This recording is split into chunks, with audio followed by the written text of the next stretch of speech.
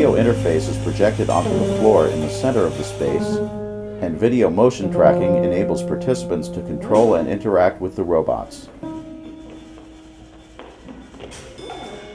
The video projection consists of a revolving set of interactive scenarios. Each scenario enables users to interact with the robots in a different way.